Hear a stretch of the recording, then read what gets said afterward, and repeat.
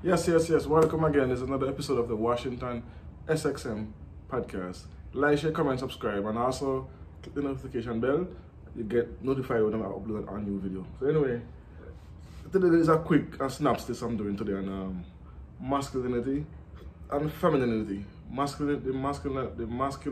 masculinization of black women and the feminization of men in general. And perfect example. In all the movies coming out right now, all the scene is women playing masculine roles. Roles that used to be reserved for men. And not that a woman cannot play a masculine role, but now that's all the roles they're giving to women, and they're feminizing all the men. If you notice in the movies, and why am I using movies as a reference? Because movies is the perception of people who watch movies tend to be, because sometimes they say it's based off a real life event. Like for instance, the Woman King, they say it's based off real events with the Woman King, which is impossible because there cannot be a Woman King. A king is reserved only for men. So that's an example. And Wakanda movie, remember the new Wakanda movie? And a couple of other movies out right now. All the Marvel movies, all She-Hulk and Captain Marvel and all these movies are putting in these masculine women in these roles. But yet, for some reason, all these new movies coming out now, and all these women in it, for some reason, they're all more powerful than the men. Which, again, is kind of hard, because I'm not saying a woman cannot be... Let's flip between reality and movie world. In reality, very few women is stronger than a man.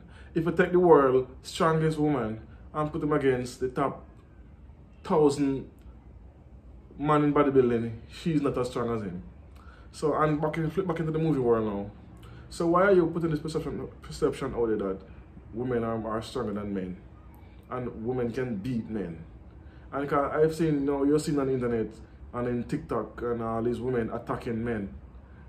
And most of the time, the men are holding back, because even though a woman is attacking a man, if a man lifts his hand and give her one hit, all of a sudden he's an abuser, he's this. Even though the woman is an aggressor, you can't even defend yourself now in this new generation. You can't defend yourself as a man when a woman is attacking you. They say, oh, you must hold her. But even if you hold her, that is still considered abuse. So, what's the agenda? What's the end goal? Why they're masculine, making women so masculine and feminizing men? Because even though if you do have a lead role in a movie right now, it's a gay man, or it's a lesbian woman, or it's a transgender person.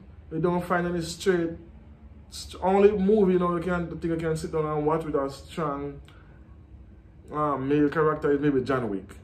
But all the other movies, I've been watching, and I can't even watch movies now with my kids anymore, because I remember my kids love to watch movies back in, we used to, but now all the movies have gay scenes and sexual scenes and kissing and all this. Men to man, woman to woman. All these things, and I can't sit down and watch it with a child, because my kids, we don't watch no form of sexual scenes in a movie. If it comes on, we switch a movie, or we tell the pass and we switch back. But no, you can't, even though every movie you go on is the same thing, so I just stop watching movies altogether. Even in cartoons now, they're putting in gay character, gay cartoon and lesbian cartoon people. So they are pushing this narrative, and I recently saw they have this book out now, like A for Apple, B for ball, and I think you say T for transgender, and B for I forget, but it's a gay book, and the alphabet is now they feminize the alphabet into this gay mantra. I'm gonna put the link in the description of the name of the book, what I'm talking about. You can go check it out for yourself to see that I'm not saying so. They are starting them from young, from kindergarten, from 1, 2, 3 years old. They're indoctrinating men, young boys, and young teenage boys, and 3, 4-year-old boys that to be gay is cool and to be transgender is cool, and telling the girls they can be non-binary and all this crap. Just now, I think it's best to just take a kid out of a school and homeschool a kid yourself, because that's the best way you can protect a kid. because they're attacking kids because they don't realize they're losing the battle with older people, so they're starting with them from young. And you see, I think they're pushing this agenda again because when the feminized men and women take over, then it's easier to deal with women. That's what I'm thinking. I think it's easier to deal with a masculine woman over a masculine man, because a feminine man will always succumb to a masculine woman. So if a masculine woman can dominate, especially black men, then you basically do the work for the powers to be. You understand? Because they already locking up half the black men for simple offences, and the white counterparts, if he's getting scot-free with the same offence, for example, they will catch a black person with one giant. I don't smoke, but as an example, you can catch a black person with one giant, they give him 5 years.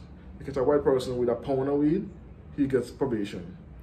So you see, everything now is surrounding this to keep this, especially the black men on a level where they are no more threat to the powers to be. So I think that's one of the reasons, and they are trying to get our kids. So protect your kids, be careful what your kids watch on TV now, be careful of the books they read, because it's all over the books now as well.